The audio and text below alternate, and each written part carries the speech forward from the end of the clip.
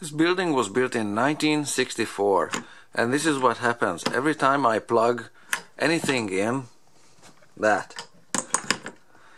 It's the exposed metal prongs are unsafe, people can get electrocuted, and in bad cases it doesn't even make good electrical contact, so whatever you're charging or whatever you're trying to operate, it won't even be powered properly.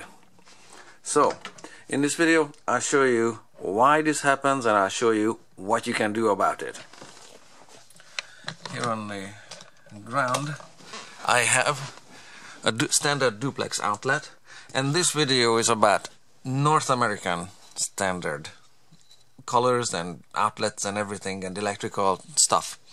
So, but by and large, in principle, all outlets look or work with the same principles. So this is what it looks like when you take it out of its outlet box, and then these screws hold the unit in the outlet box. I cut the wires at the back, and yeah, this is an outlet, a duplex outlet that was around in the 1960s.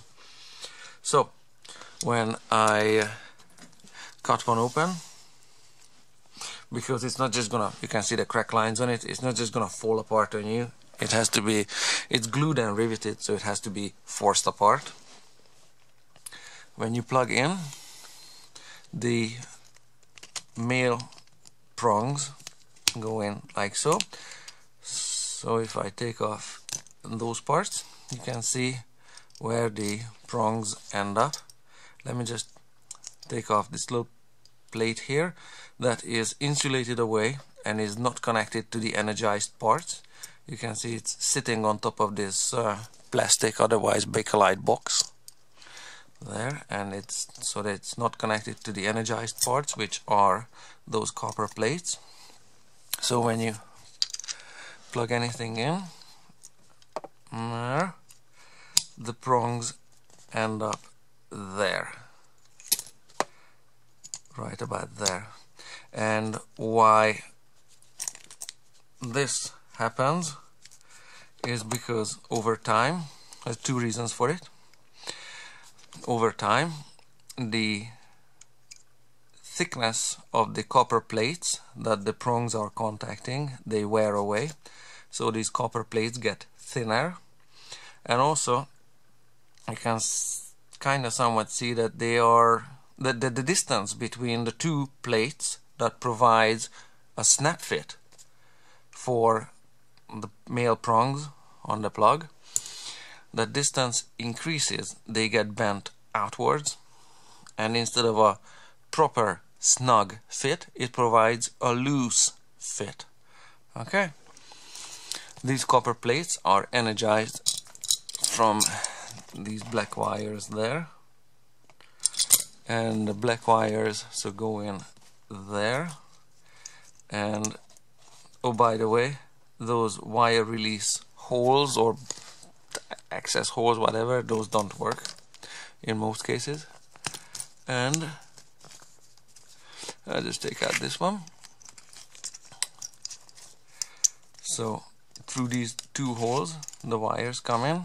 You can see those round holes there, so the wires end up energizing the plate in approximately this position.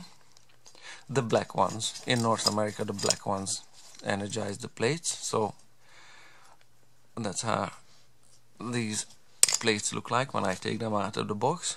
And again, that's how the prongs on the male plug make contact with the energized metal parts, and it's, yes, it's gappy. It's not a nice fit. That's why in some bad cases these loose outlets don't even carry current properly. So if you plug in your iPhone, you think it would charge overnight or whatever, but it won't in some cases. So well, theoretically you could fix it by bending these metal plates back. You can see this lower one is still straight and this one is bent up and out, so you could maybe hammer on it, or with some pliers, you know, force it back. However, it's just not worth the effort, because you would need to break apart this unit, because it's riveted and glued, so it's not just gonna come apart.